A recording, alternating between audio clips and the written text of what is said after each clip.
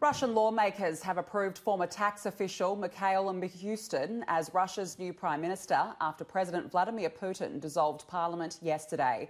Russia's lower house voted 383 in favour of Mr Mishustin's leadership, with only 41 lawmakers electing to abstain from the vote.